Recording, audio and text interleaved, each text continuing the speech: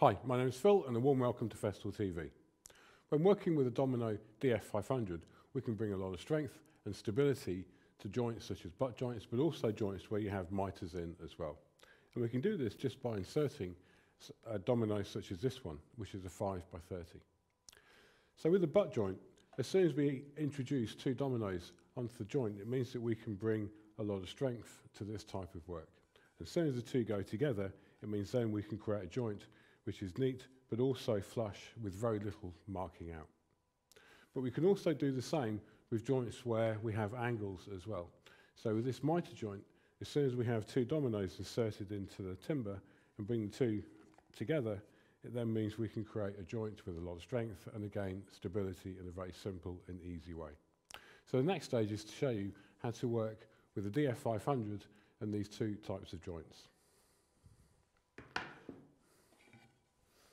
So I need to join these two pieces of timber together.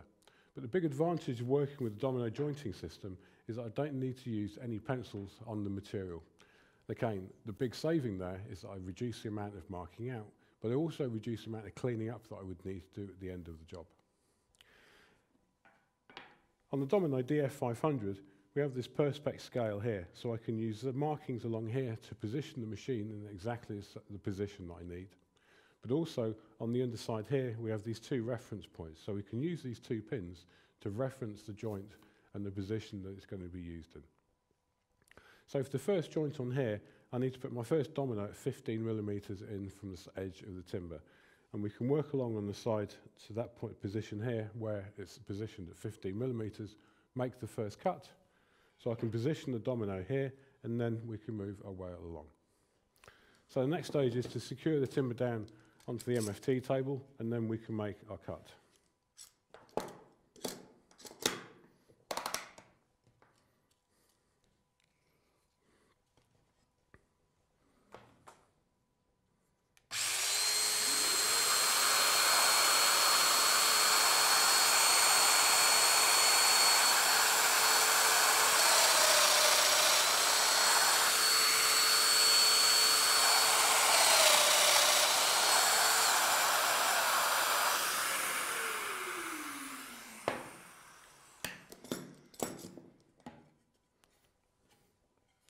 So that's the first two cuts made. We now need to reproduce those two cuts on the opposite piece of timber.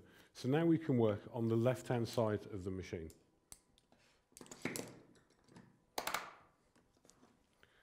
So now we can work with the 15 millimeter mark in this position and by using this stop.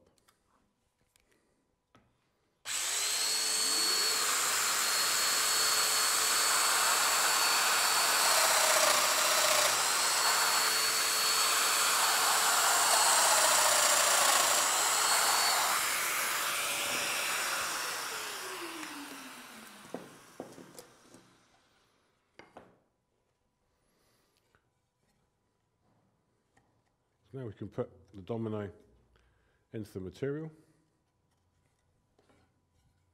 and then bring the two together. And immediately we achieve a joint which is flush on a reference point on the outside edge, but also two faces here which require very little sanding, and so therefore again we save a lot of time. So now we can move on to the miter joint.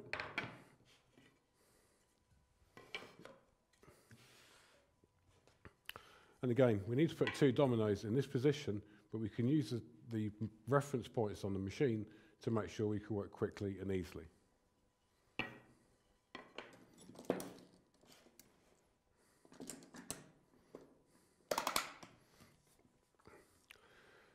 So to make sure we've got a good spacing on here, I can use a reference point with this pin for my first cut, and then because the body of the domino is well finished, we have a machined edge along here, and that's the reference point for my second cut.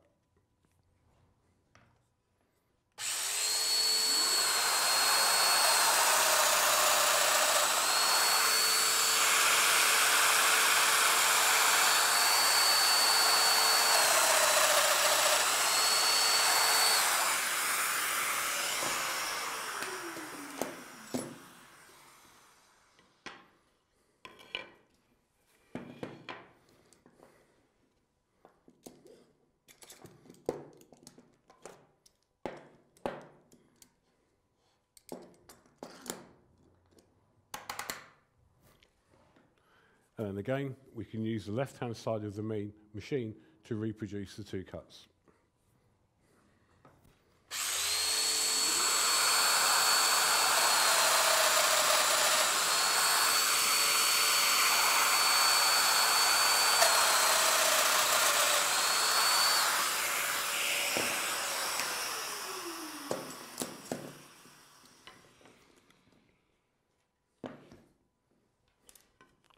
So we can insert the two dominoes.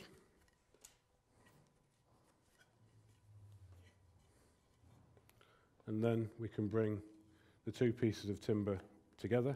And again, we end up with a joint which is flush on the surface. We haven't had to use any other marking out other than what is available on the Domino DF 500. So with this type of system, we can bring a lot of strength, a lot of stability, and also variety and speed into how we work.